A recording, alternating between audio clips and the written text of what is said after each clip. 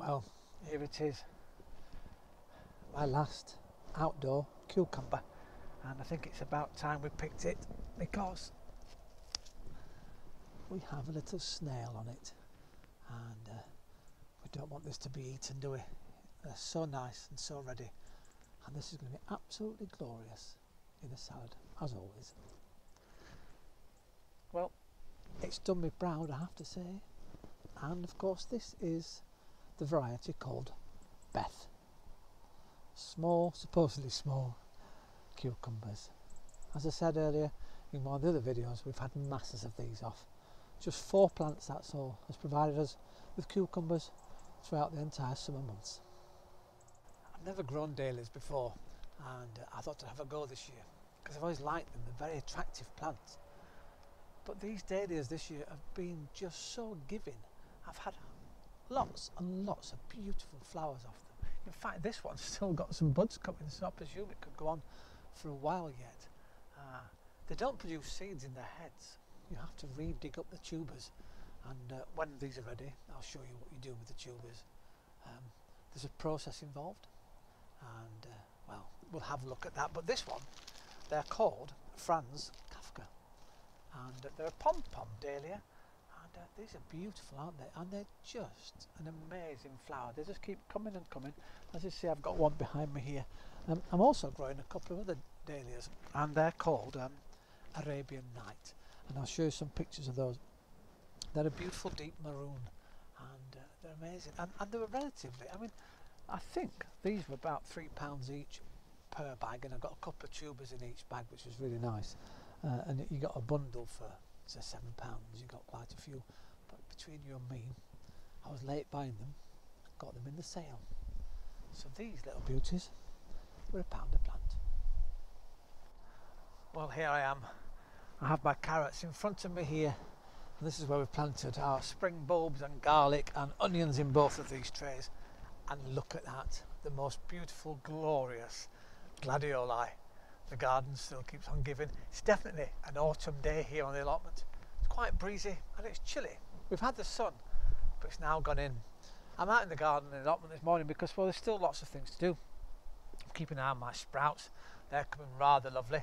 And what I'll start to do soon is take some of the smaller ones off and, well, boil them up and freeze them. And then we've got them, of course. I'm still continuing to freeze my cabbages, so we'll have plenty for Christmas Day. I have my peas with me because I've just done in the greenhouse a piece of guttering, some soil, and planted some seeds, some peas, because we've got some outside, and I thought, well, we might as well carry on doing it because I can plant these right up until November. So if you want something in the spring, then these are a variety. These are Meteor, and these are lovely. I've talked about these before. They're a dwarf pea, so they don't need staking. They'll grow and give plenty of peas in early spring next year, which is rather nice, isn't it? So that's been done.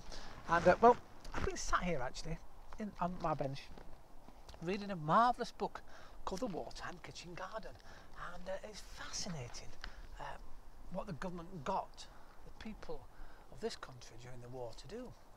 They wanted to get at least 500,000 allotments across the country growing and supporting their own vegetables, and well, they achieved that and much more.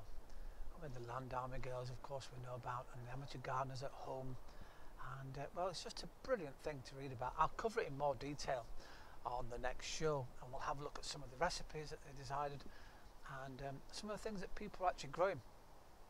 It's interesting actually, they had a push for potatoes, and a well-known artist at that time called Betty Driver, yes, you might recognise the name, Betty Driver, played the barmaid in Coronation Street for many, many years, but she was a huge star at the wartime years, and she recorded a song about a potato, and I'll find it for Sunday, and we'll have a play on the Sunday show of Betty Driver singing about a potato.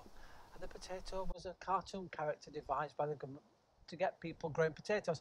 The problem was that amateur gardeners found them really easy to grow, and so they grow hundreds and hundreds of tons of potatoes, taking over their allotments at times, and it backfired, so the government tried to slow them down. But what it meant was, when eventually there was a shortage in potatoes, the amateur gardeners at home had plentiful supply, because suddenly you were rationed and you could only have £3 of potatoes per week.